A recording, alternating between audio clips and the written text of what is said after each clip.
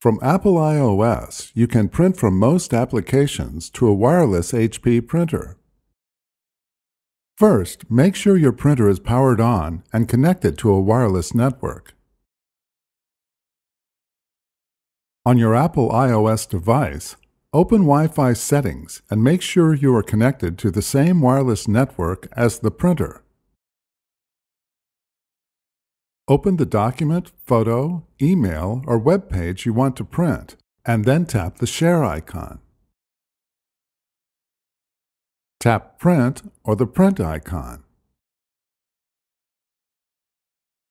Tap Select Printer and select your printer.